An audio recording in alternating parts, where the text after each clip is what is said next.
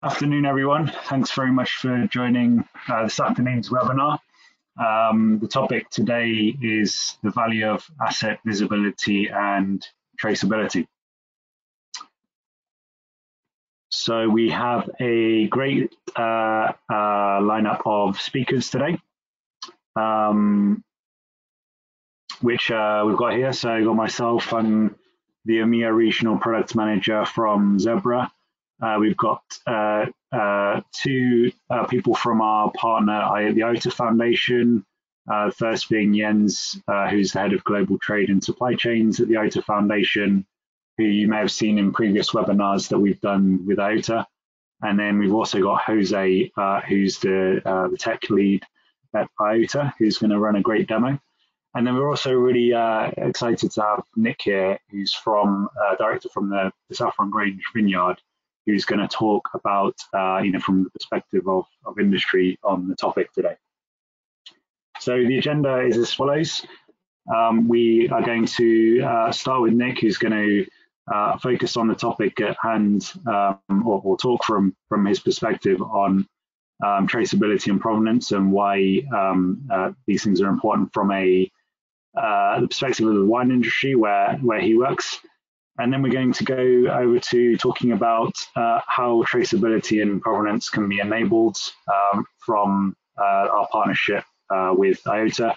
So ours focused on the data capture and locationing side, and IOTA's perspective from the perspective of the decentralization of data storage and data sharing.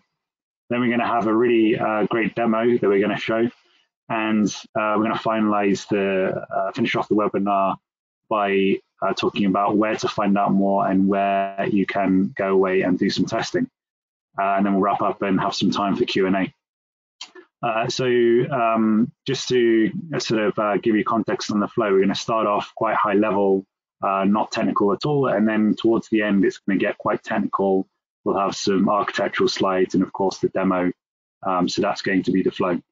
If you've got any questions, just pop them in the Q&A box on the side as we're talking, and we'll definitely get to those at the end.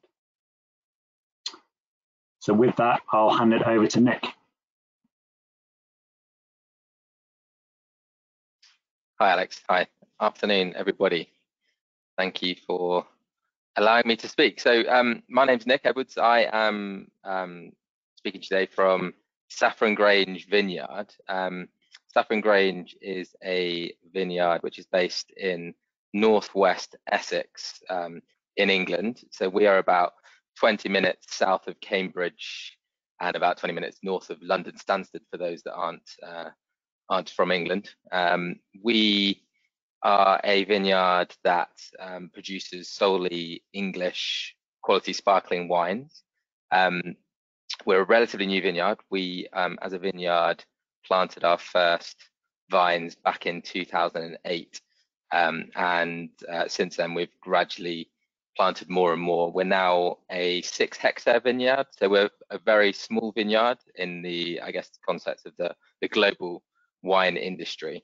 But we're quite similar to the majority of most vineyards in England, and a lot of them are relatively small. It's sort of an industry which is dominated by a few large players. We only grow sparkling wine, produce sparkling wines. We grow Chardonnay, Pinot Noir, and Pinot Meunier, the 3 sort of traditional champagne grape varietals. And we also grow 2 other cooler climate grape varietals, which are Sauvignon Blanc and Pinot Gris.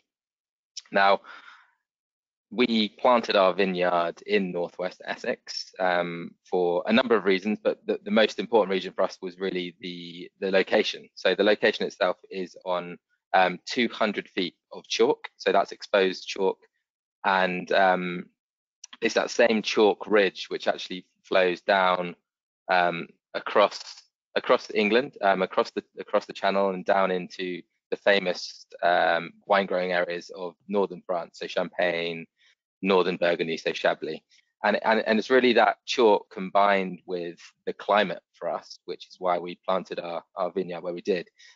Our part of England, which is in East Anglia, is actually one of the driest parts of the country, and it's that combination of the the sun, the dry climate, and what is a very long growing season, which is why we decided to plant our vineyard where we did.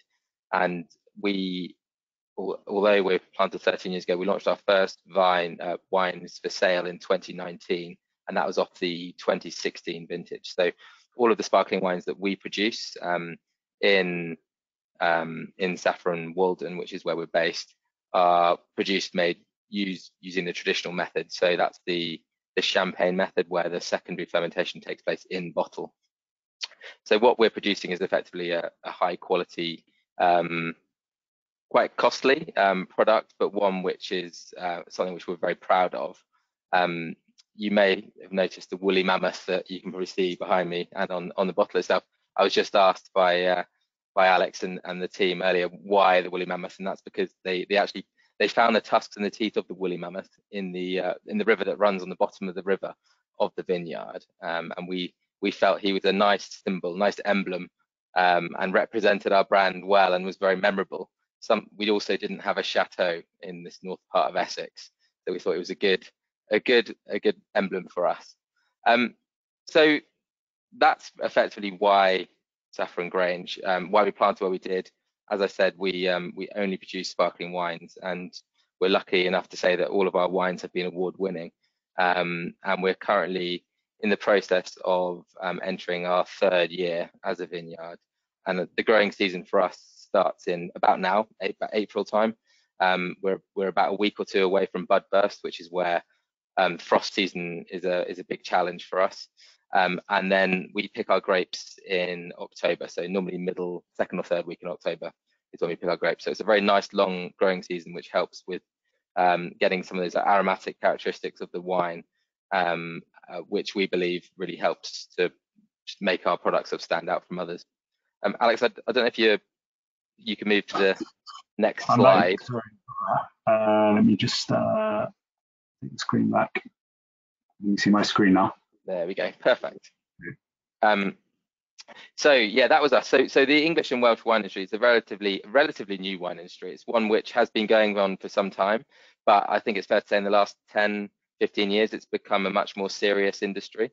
As I said earlier, it's dominated by a few large players. So for those that are based in England, you may well have come across the names of Nightingale, Chapeldown, Rathfinny. There are some big names that have planted quite sizable hectarage in terms of the vineyards.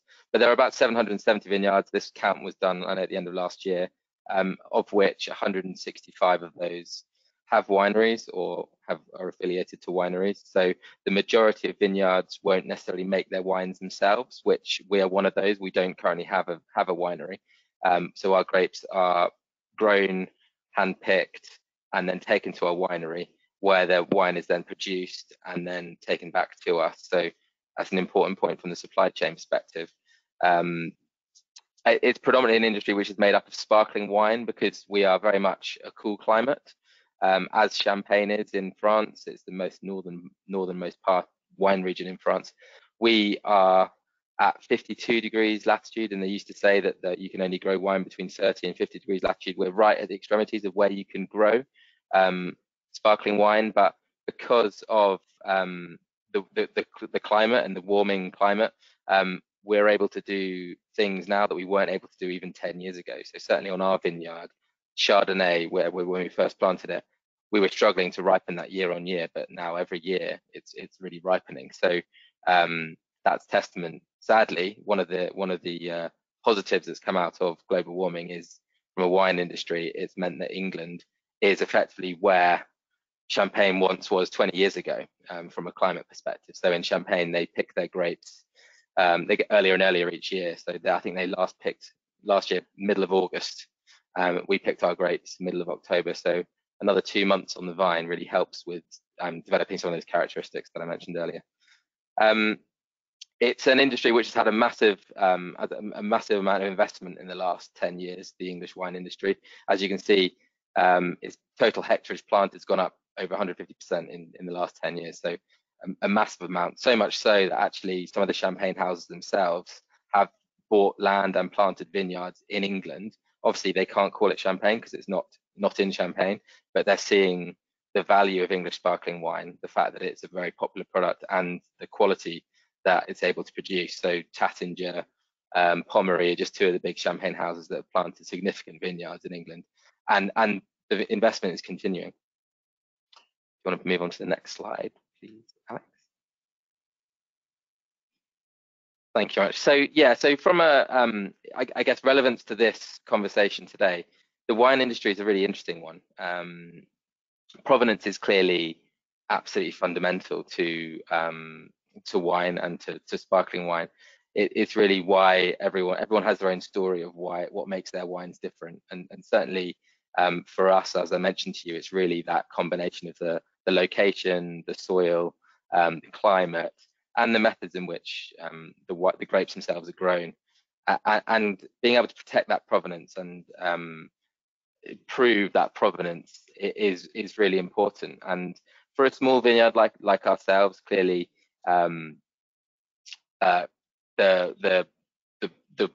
counterfeit of wine isn't something that we have any issues with, but the bigger winemakers obviously certainly do. And our product retails in England at around £30 a bottle, £32 a bottle for our sort of top end. Some sparkling wines obviously retail at much more than that. I mean, when you go in Champagne, you're talking some of the big champagne houses and their prestige cuvées, you can be spending £300–400 a bottle. So the value of the product itself is a relatively high value item, and it's one in which clearly from a supply chain is an interesting one, because it once it's produced, certainly for us as a small vineyard that doesn't have a winery on site at the moment, the grapes are picked, and those grapes are then transported to the winery. They're then produced in the winery and then bottled, and then once they've been bottled, they're then aged for, our wines are aged for minimum 2 years on the lees, and then another year on top of that in the bottle. So it's 3 years of aging. So the product itself is picked, is then produced, bottled, and then sold. And once it's sold, it goes through quite a long supply chain. So again, from our perspective, we sell our wines to mostly cellar door sales, so direct to the consumer, but about 30–40% of our wines are sold to through distribution route, and that distribution route may be through a distributor and then through the shop, a retail shop, and then to the customer themselves. So but when you're talking about the larger wine industry, it can go through a number of different distributors and a number of different wholesalers before it ends up with the customer themselves. So there's a lot of places in which the bottle of wine or the case of wine could go missing, could potentially be stolen, and from a counterfeit perspective, could be counterfeited. Now, clearly, the day that Saffron Grange is counterfeited is a good day for us, because it means we've made it, and it's a wine which is worth counterfeiting. But certainly for the bigger players, it's an issue, and it's something which technology clearly could play a really important part in helping to eradicate. But from our perspective, our wines, the grape itself, being able to prove that the grapes that you have picked and you've grown and you've hand grown and cared for, then make it into your bottle of wine. That's something which as well technology could play an important part of.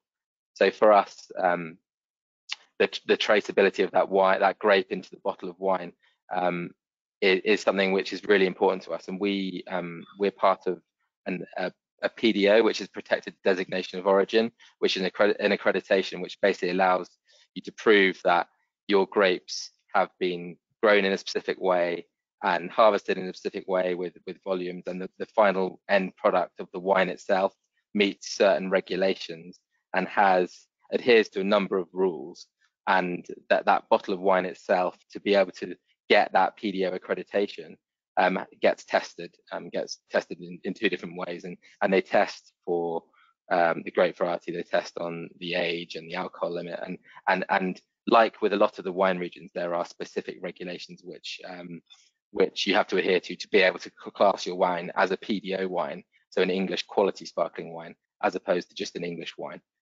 So again, that's something which we believe technology itself potentially could help to support the smaller vineyards, but also sort of the bigger vineyards in terms of justifying what is, as I said, a relatively expensive product.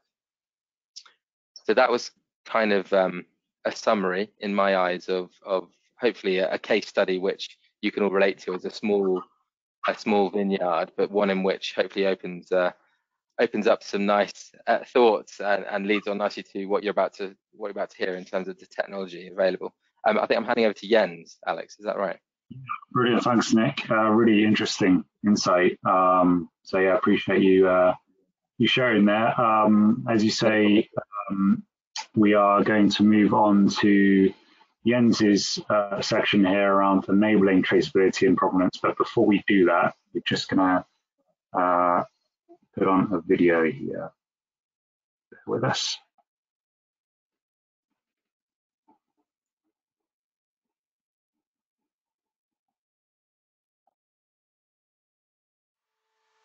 Supply chains are the arteries of the world economy.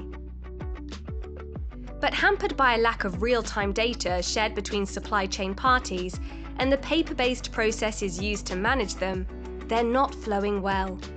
Inefficiencies such as customs delays cost around $4 trillion a year, while fake goods account for 3% of trade. In our always-on economy, there must be a better way to ensure provenance and speed the flow of goods. Introducing IOTA Tangle, the first open-source distributed ledger that, while similar to blockchain, is more scalable and efficient.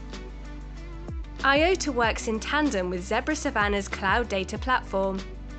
Through Zebra Savannah, an app can send a scan or RFID event directly to the IOTA Tangle by a single API call, where it's securely held and tamper-proof. Capturing the data requires minimal or no changes to existing processes, and it provides all supply chain agents with a real-time, immutable view of progress. Take a new tire. An RFID tag is attached to it and recorded to certify its batch, origin, and quality. In the warehouse, the RFID tag is recorded to confirm custody, while new data is added including location and warehouse ID. The delivery driver scans the code to confirm transfer of custody, while GPS data can be used to track progress. At customs, the RFID tag is scanned to access certificates and quickly clear the tyre for import. At the garage, it's registered using a fixed RFID reader. And when fitted, a further scan updates the car's log with the make, date, and tyre specs.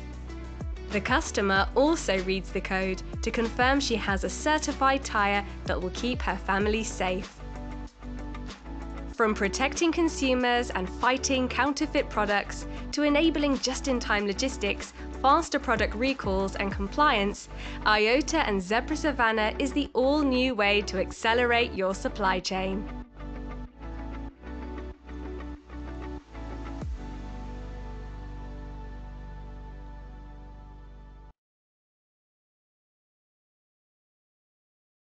Yeah, thank you so much, Nick, for sharing the wine story. And I'm sorry we dragged a tire story into this, but it's from our perspective, it's a story also about the data and how you secure the data and how you make sure that the data that you work with, you have that provenance. So for our side, even though we think wine is a very, very interesting case story. Of course, it's all types of products that kind of have the same challenges when we talk about provenance in the supply chain. And if we just break down how we actually can provide that kind of provenance using distributed ledger technologies of blockchain and combined with the separate technologies here, we see that some certain missing pieces that actually have to come together and that we can provide. And one of them is, of course, first of all, any product has to have some kind of tag. So we have the opportunity to take that product into the digital realm. So if we can give it some kind of RFID or QR code and so on, that allows us to do a digital representation of the product. And that's kind of the starting point. The next points are that that every actor will have to report data, and even though we have a lot of data today in the supply chains, most of that data is siloed. And one of the reasons it's siloed is simply that there's not that much trust when you start to share that data with each other, especially when you get 1 tier, 2 tiers down the supply chain. So the missing piece that distributed ledger technology, in this case the Tangle IOTA is bringing here, is the fact if you put some data on the Tangle, it becomes immutable. That means that you can change the data on that record at a later stage, and it's available also at a later stage to actually go back and review. And a third piece that is super important here is not only that the data is immutable, but it's also you have accountability. So you need the identifier of whoever was sharing that data. So these are the 3 important pieces: a tag that links a product to the digital twin realm, so you can start to exchange digitally around the product. The fact that you can start to trust that data, and you can find the source who's accountable for that data.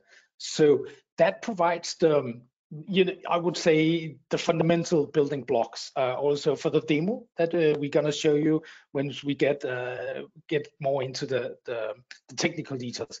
Alex, could you take the next slide, please? I wanted to show you here, give you a little previous case that we worked with one of our other partners, also called Everything.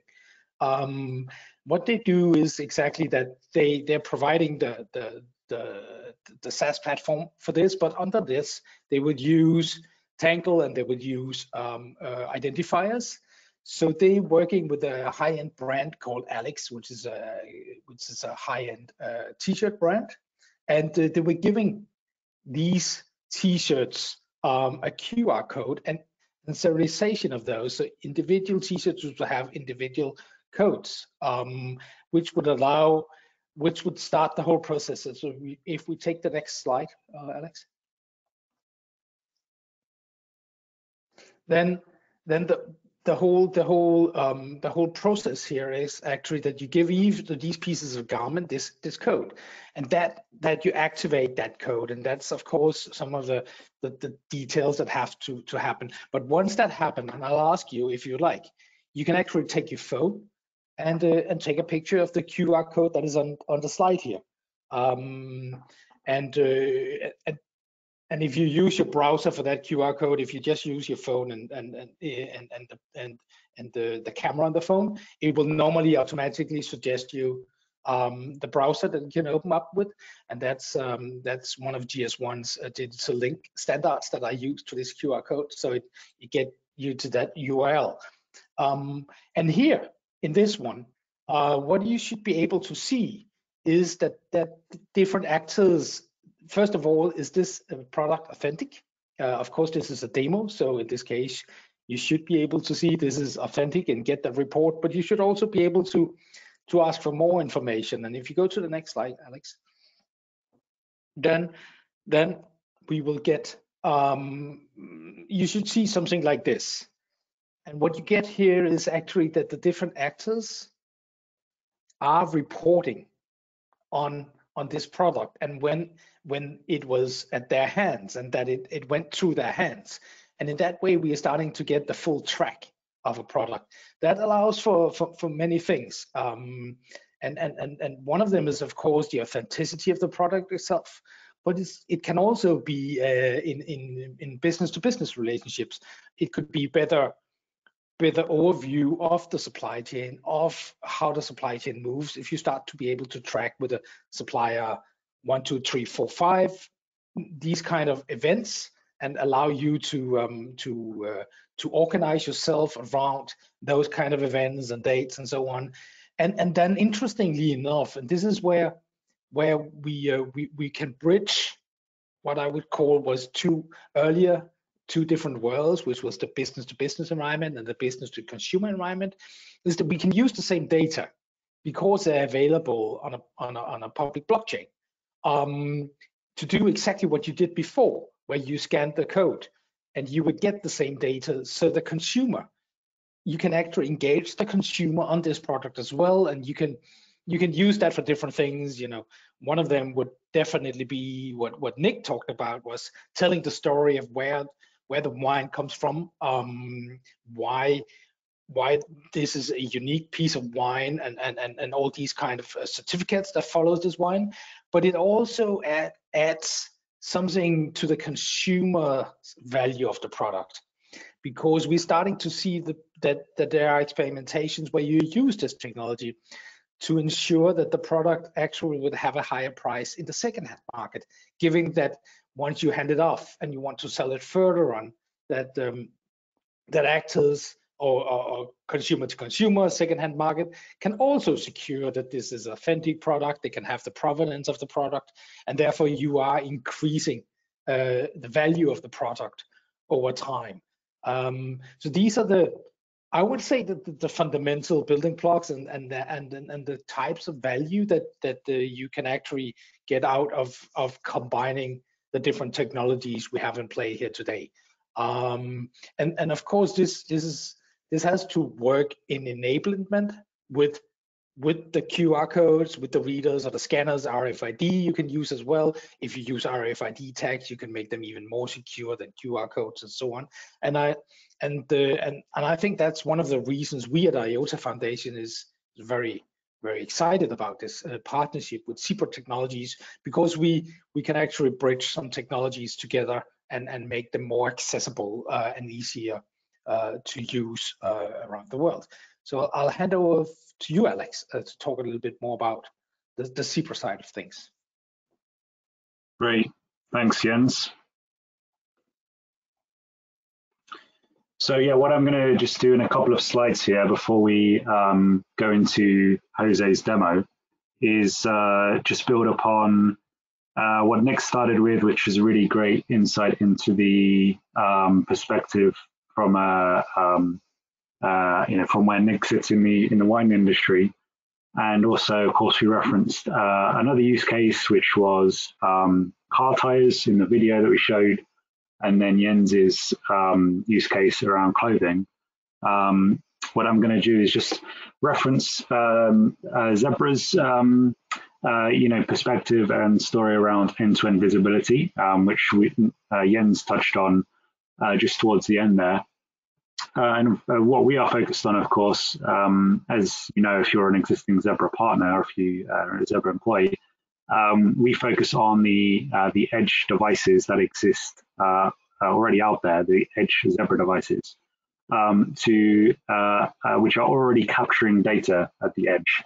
And some of those devices are, let's say, traditional devices like our enterprise mobile computers and scanners that are capturing 1D and 2D barcodes every day, and that is just part of a standard process within a warehouse or a retail store or a distribution facility, etc.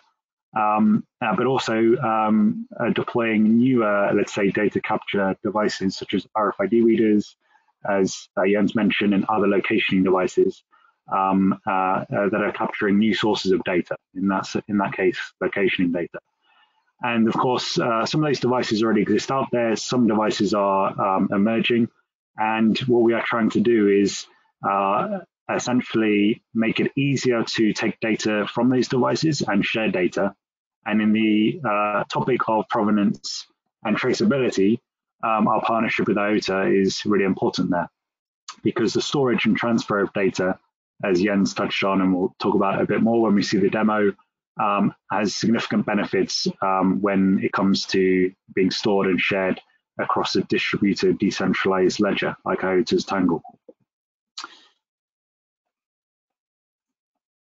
And Zebra has a data service platform as well, which we have used, and we'll see this shortly.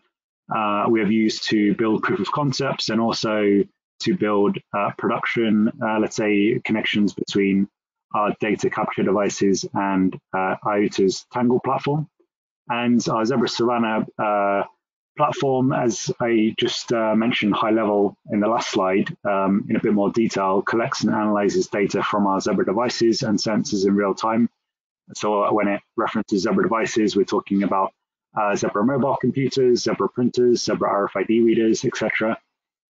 In some cases, we aggregate and store that data, but in many cases, those data services are just used for passing the data from the device, for example, an RFID reader, straight over Savannah to a cloud platform or a distributed ledger like IOTA Tangle, and we'll see that in the demo. Ultimately, the last point, which is important, is with Zebra Savannah, we're able to cloud enable our devices to make them much simpler to work with, and also reduce significantly the infrastructure that's needed locally to enable those devices. For example, with an RFID reader, eliminating the need for local servers and enabling essentially a direct connection between the reader and a cloud platform or a decentralized ledger. And from a high-level architectural point of view, this is what Savannah looks like. So this is what I described before. You have the edge devices on the left, and these devices are connecting to our Zebra Savannah cloud. And then we are enabling access to these data services, essentially enabling access to the data from these devices via REST APIs. And this is just setting the scene here for the demo that Jose is going to show, where we'll actually have an API with IOTA on the platform, which enables you to either simulate querying a RFID reader or a scanner, or actually use physically an RFID reader and send data over that API to IOTA's distributed ledger in one API call. And that is what we would say is for proof of concepts and demoing and testing, the yellow box there. But then we also have production APIs like the send file to printer API and the RFID data service API that we've just launched, which we would see being used in production scenarios to send data from these devices. And we've touched on some of the use cases before for this, directly to a cloud platform or a decentralized ledger like IOTA's distributed ledger. And it's an important piece on the top right there, which is if you are a partner of Zebra today or an ISV of Zebra today, or if you're not, we'll show you where you can sign up to be one later on, then this is where really the gap is to meet some of the challenges that were referenced earlier in some of the different sectors, including Nick talking about the wine sector, which can expand out to the sort of food and drink sector, some of those challenges. The gap is the application that's actually presenting the data or the outcome or whatever from the data service, which is being delivered by Zebra, and the data storage and transfer being delivered by IOTA, presenting that through an application to the consumer of the application or the end user customer typically. So this is where we really need ISVs and partners to build applications towards the APIs and tool sets that we've developed to build the final solution, essentially. We have the building blocks with IOTA. We have, of course, our edge devices. We have the data services. We have IOTA's distributed ledger, which is production ready. But the application layer is really where we see the opportunity for our partner network to step in. So with that, I'm now going to hand it over to Jose for the demo piece.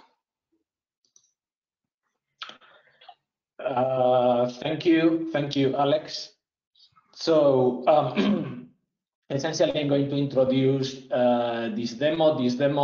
The main purpose is to detect fraud and even prevent fraud in products. So the example is wine, but it can be applied to other products. So essentially, we are going to use RFID tags that are attached to the wine, to the product, to the final product. It can be a bottle, it can be just a box. And with these tags, we are going to be able to detect if the product is authentic or it is not authentic. And the solution includes different technologies developed by IOTA. So it includes identity technologies. So you are able to identify winemakers, wine importers, any kind of actor in the supply chain. And on the other hand, involves the usage of RFID. With RFID, we are able to define some data associated to the product, essentially the EPC, but also there are some data in the tag itself, like the tag identification data, that can also be used to detect possible fraud. And this is done in combination with the distributed ledger. So in the distributed ledger, there is going to be associated to these tags certain transactions that are associated or can be used to verify the authenticity of a product. All this demo is based on our IOTA APIs that Alex has mentioned before, and is based also on standards from GS1, particularly the EPCIS standard. Also, the identity standards are compliant with the W3C standards on decentralized identities and verifiable credentials. It's important to understand as well that we are going to, or the proposal we are making here can be applied in business-to-business scenarios. So, for instance, a winemaker and a wine importer, they need to track each other on the wine they are selling and the wine that they are receiving, but also on the business-to-consumer for provenance data, because these different events and this different traceability that is going to be stored on the distributed ledger can fill both purposes. So if we can go to the next slide, we can see the principles of the solution. So here we have the winery, which is commissioning a box of bottles of wine, and there the commissioning implies a certain device event, a print event particularly, and this device event actually is going to have some signature associated to the winemaker that makes the box unique. And on the other hand, we are going to have a series of business events. Business events are more high-level events. So a device event is like a print, I printed with this printer, and a business event is this supply chain item, like the box of bottles of wine is now live, and it's now in the digital world, and it is a commissioning event. Once the bottle of wine is printed and this transaction is recorded on the Tangle, is the transaction that we can see here. The bottle of wine is moving to the wine importer side, and when the wine importer receives the box with the bottles of wine, there is an RFID attached to the bottle of wines, and then it is read. When it is read, the importer can check the authenticity of the box or the boxes just using our technology. How? Because it is able to query what is the transaction. It is able to ask the winery, the original winery, who is the transaction, what is the transaction that certifies that that bottle of wine or box of bottles of wine is authentic. And once the transaction is obtained, the winemaker can verify a signature inside that transaction, verifying that the authenticity of the box. Of course, if the winemaker does not know anything about that box, then the wine importer will notice that and will assign that box as suspect of not being authentic, as we will show in the demo.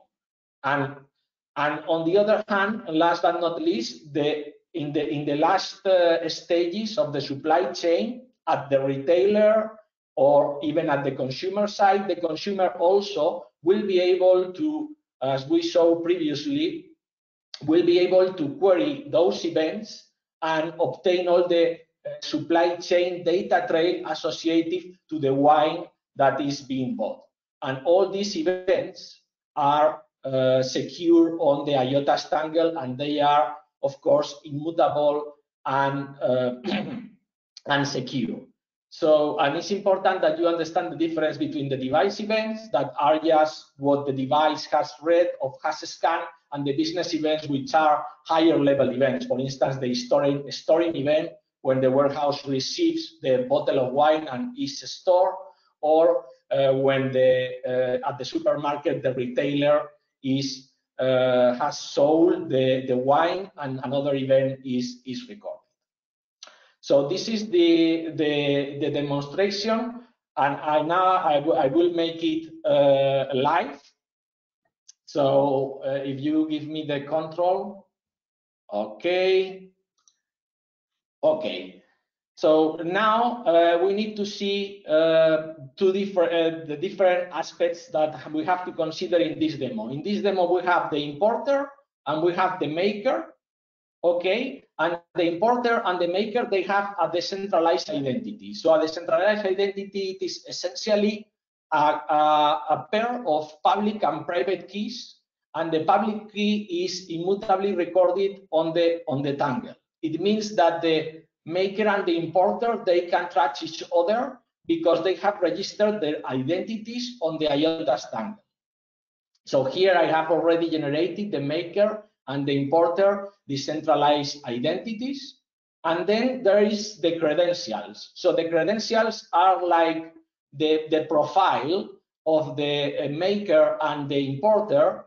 And those credentials usually will be signed by a trusted authority, or in this case, in this example, we are just making that self-sign. But in this case, the important thing is that we are associating, in the case of the maker, with their credential, what is the GS1 company prefix associated to the credential. That is an important point. Why? Because what we are saying is that the maker is the owner of the EPCs, so the tag identifiers, which company prefix is this one. And this is the authority, and it is the one who is going to know what EPCs have been printed and what EPCs have not printed. But also, he will be able to verify if the tags are the tags, the authentic tags that were used initially, or they are not.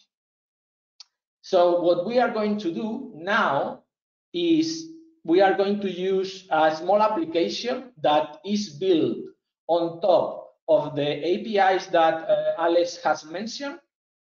And this application is going to perform all the, in a conceptual basis, of course, the flow that will be followed by the maker and by the importer. So for doing so, I'm going to go to the application. So here we are going to first enter the credential of the maker. So we enter the credential of the maker, and now we are registered as a maker. Okay. So here we are going to print a tag. So in this case, we'll be printing in a certain printer from a certain business location, which can be the winery or whatever. And here we are going to print this GTI, which is an EPC, as you know, and this is going to be the authentic one. Okay. So here also it's important the tag information data associated, because the tag information data of the RFID tag is going to allow us to verify the authenticity just in case someone just creates an RFID tag which just contains the same ID. So to avoid that possible problem, what we do is we use the tag information data as a double check to verify that the tag is actually authentic, and as a result, the bottle of wine or the box of wine is authentic as well. So here we are doing the print here. We are adding some data related to the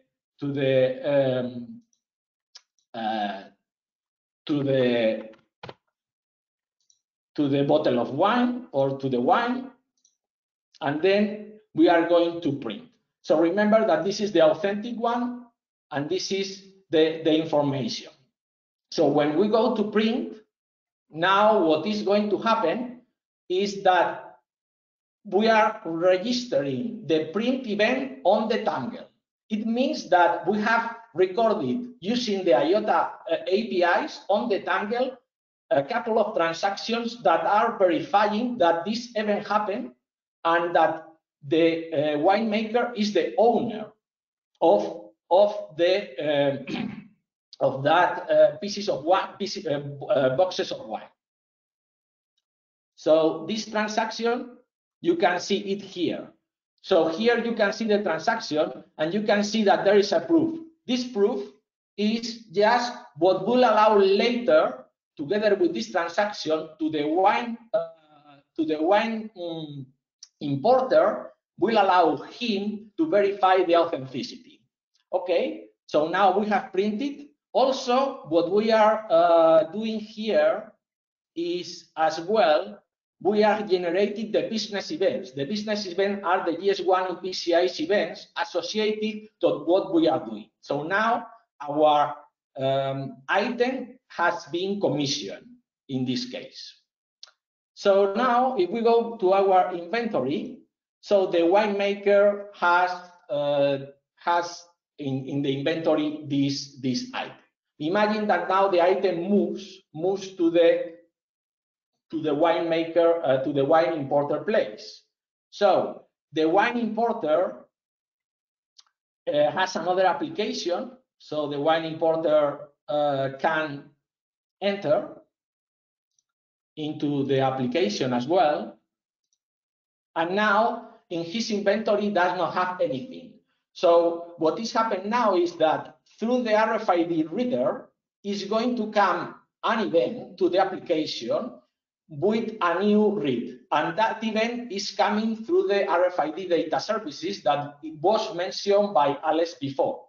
So with that event, from our application will be just received from a webhook, will come the reading of the box, and depending on what it comes from that read event, we will be able to verify the authenticity. How? Because the wine importer will be able to associate an identifier from the tag that will allow him to contact the wine maker and to check for the authenticity. And for reporting the authenticity, the winemaker will just provide a reference to the transaction on the Tangle that will allow the wine importer to actually verify the authenticity. So first, we are going to start with a non-authentic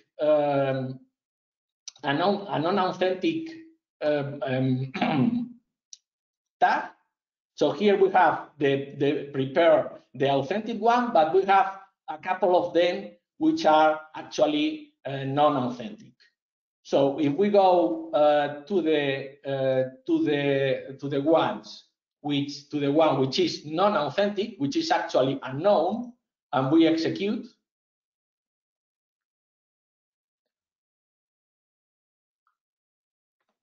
So, and we refresh here, we will see that a one which has a totally different serial number than our one has arrived, but it has not been able to verify it because the winemaker does not know anything about it. I cannot prove anything about it.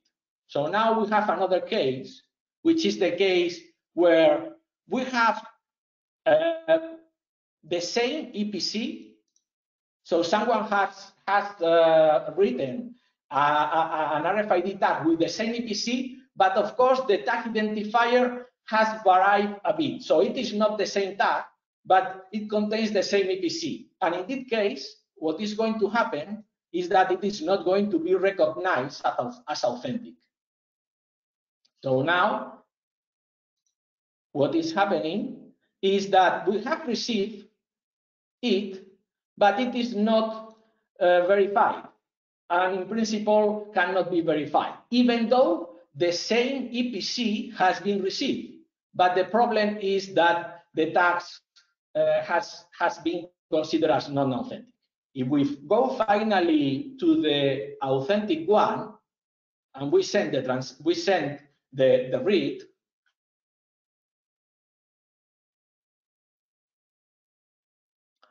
then we can refresh here, and now, yes, now the winemaker has been able to verify the authenticity not only of that the EPC is known by the winemaker, but also that the right tag has been received.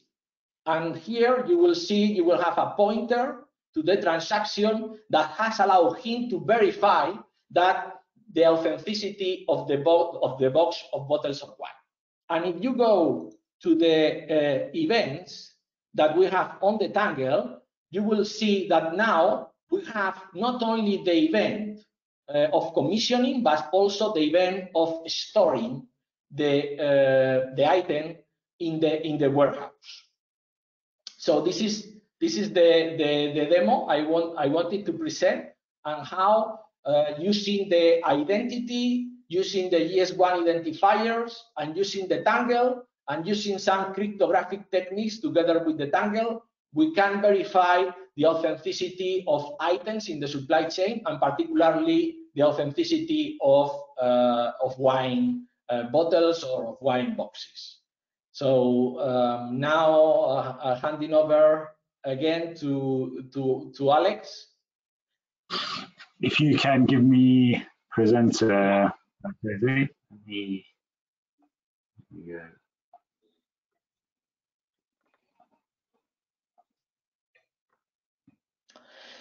Yes, so just to conclude, a picture of the architecture of the solution. So the important or the most important parts on we base the solution is the track and trace ledger APIs. These APIs are available on Zebra Savannah as a sandbox, but also are available to be used in production environments.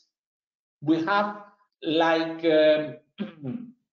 the RFID data services. So this request that you saw before is the request that will be made by an RFID reader actually through RFID data services to a webhook.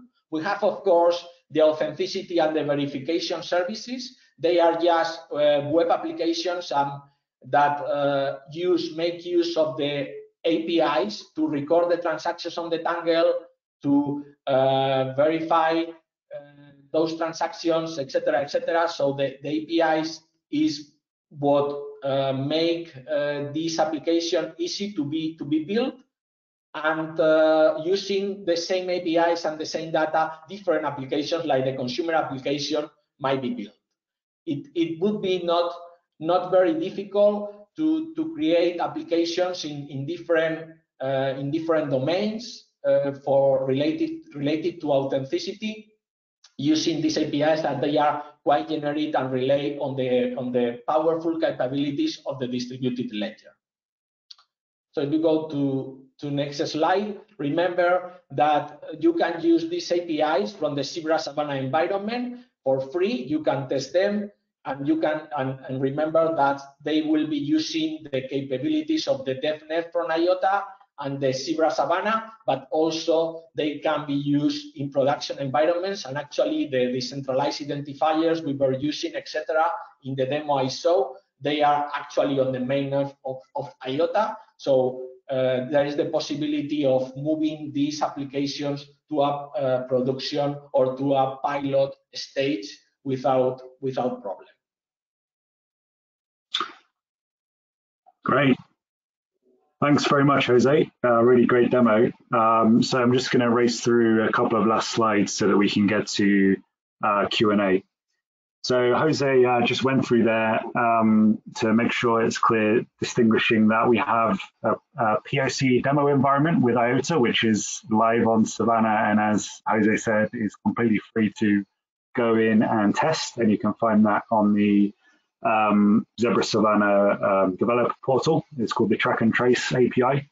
And then for production use cases, we, as Jose had in his demo, we see the RFID and print APIs having some really great use cases, sending data directly to the IOTA stream, which is the transaction route towards the IOTA distributed ledger. So go and check those out after the session. Zebra and IOTA have been working together for a good almost 2 years now, and we have great synergy in our products, as you can see, and also you know, from a corporate point of view. So we are strategic partners, and we just wanted to point that out. If you are if you're an ISV or partner, then and you want to have a discussion about this beyond just doing some testing, and send a note to your account manager, and we'll be happy to get in touch and also put you in touch with IOTA. If you're not a partner, then sign up to Partner Connect, and we can do the same. If you just Google Zebra Partner Connect, you'll find all the details in the sign up process. So with that, we've got a couple of minutes left for some questions and answers, which we've seen some come through. Just to show you as well, again, the developer sites and the GitHub site, and also the Saffron Grange site. Please go and check that out after, and learn a bit more about Saffron's story. I'm going to ask this first question I can see to Jens. I think this is one for you. The question is, how does IOTA Foundation compete or complement what IBM are doing in the blockchain space?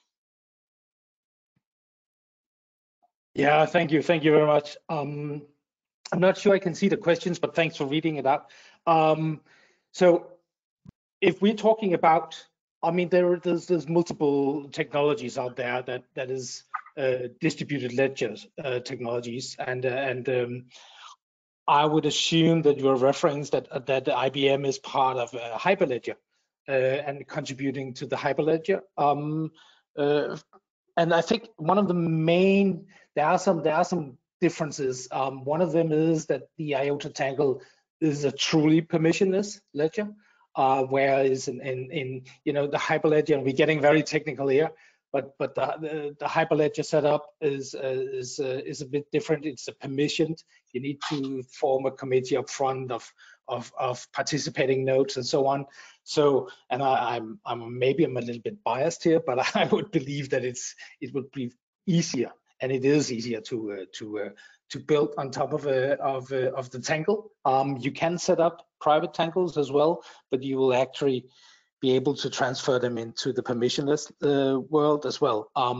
But I think in general, IBM is actually building on many more technologies than that, and I've seen some sentiments from them that they want to be a little bit more agnostic to the underlying technology. I'm not sure that answering the question, but that was just some high level thoughts on IBM and Hyperledger. Great. Thanks, Jens. Another one here, I think this might be one for you, Jose. What events or perhaps can be stored in the IOTA ledger, and is this information accessible by anyone publicly? So perhaps how can the Tangle gatekeep access to the data that's stored? Yes, that's a very good question. So the data we store on the Tangle is properly encrypted. So it's based on our IOTA streams technology that allows to create